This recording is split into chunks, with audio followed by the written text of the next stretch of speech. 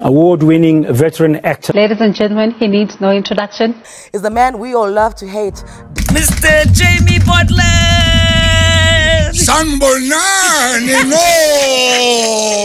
Ladies and gentlemen, thank you for watching the videos on the history of South African cinema. We're back with another one, and it's a little bit different. This is Jamie Bartlett, A Journey of Remembrance.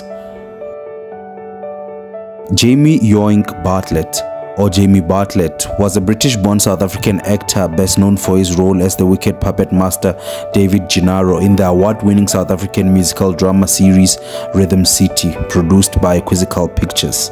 Jamie was born July 9, 1966 in Maidenhead, Berkshire, England, to a British father and a South African mother. Not much information about his upbringing is available, except that his father, who was a disabled after being hit by a truck, was his influence to his style of acting. I was born in the UK and I grew up during apartheid in Cape Town, having been shipped here. I come from a disabled father who was advised to go to a far warmer climate, and they chose Cape Town, and I grew up in the Cape and had to take the inevitable Johannesburg transfer that was offered Dad, and finished my school in Johannesburg and then drama school in Cape Town at UCT. And then after that to the UK and did a bit there. Along his life journey, Jamie would find love and get married to award-winning actress Camilla Waldman, known for her role as Andy Villiers in the South African soap opera Generations. The two met in 1992 and later had a son named Hector Bartlett, but they would later divorce, and details surrounding when they got married and divorced still remains unclear till this day. Pursuing stage performance as a profession, Jamie's career can be traced back to the independent anti-racist theatre in Newtown, Johannesburg called the Market Theatre, also known as the Theatre for the Struggle. Jamie went on to be the leading man in many stage plays and win multiple awards during his theatre career. This includes the most prestigious award in the world of stage performing, the Fleur du Cap Theatre Award. This was for being the best actor in the 1987 satire play called East. Well, it wasn't until 1987 that Jamie's theatre career took a backseat and his new interests and focus would be performing in front of the camera. The former theatre lead man would land a supporting role in the cult classic film franchise American Ninja series, appearing in American Ninja 2, The Confrontation, and American Ninja 4, The Annihilation. Rangers, huh? Yeah. What the hell those bums doing around here? This was Jamie's first film production gig, which explains his short supporting role in American Ninja 2. But this thespian must have impressed the producers of the film, because he was also cast in American Ninja 4, The Annihilation, and he went on to get more screen time and film more scenes alongside Michael Dudikoff. I must say that this film production went on to help launch many of our favorite, now legendary actors' careers in South Africa. This includes the likes of Ken Gambu, Michelle Bouts, Jonathan Pienaar, and Adrian Wadron, to name a few. These were flooded, Dragon River overflowed. From 1987 until 2013, Jamie continued working as an actor in many films and appeared in more than 10 international and local films as a lead character and sometimes as a supporting role.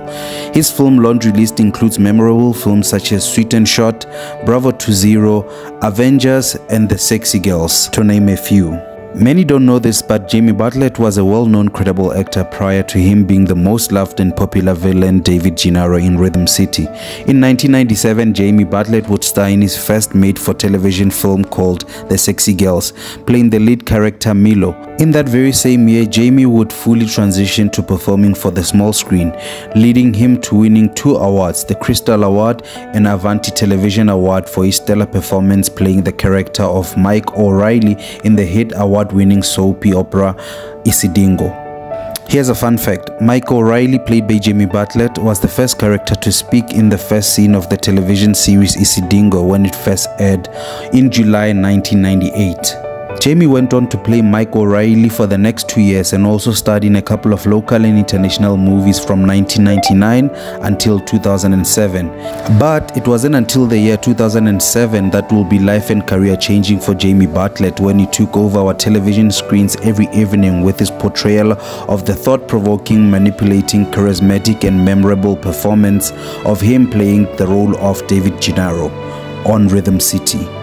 13 years of playing David Gennaro. Jamie's hard work, experience and passion for the arts would pay off, because he went on to win 3 South African television awards for Best Actor. Sadly, 14 years and 3,660 episodes later, the television network ETV would announce the ending of Rhythm City in 2020, and the last episode airing July 16th, 2021, leaving many of the show fans on Twitter feeling like the show ended when the character David Gennaro exited the show. Some even going as far as saying that David Gennaro's character carried the show and he was the show. In a print edition of Drum magazine, interviewed by Bonolo Sikudu, Jamie shared that post him exiting Rhythm City, he had plenty to think about. But one thing was clear, and I quote, "I'm not done with acting, not by a long shot. I'm ready to re-inherit another 25 years of something different," Jamie says. With a heavy heart this morning that we mourn the death of multi-award winning South African actor. Tributes continue to pour in for the award-winning veteran actor Jamie Bartlett. Well, sadly and unfortunately, everyone that loved the man won't get to witness the next 25 years of his greatness and memorable performance. The 55-year-old Jamie Bartlett was loved and adored by many South Africans and would pass away in his sleep from cardiac arrest Monday evening on the 23rd of May 2020 at his Johannesburg home. His sudden death sent shockwaves across the entertainment industry, because Jamie was not only a prolific stage and screen actor, but he was a father, a public leadership and business etiquette coach, a mentor and a public figure, and he will be dearly remembered by everyone that loved him. Long live Jamie Bartlett, you'll forever be immortalized on film.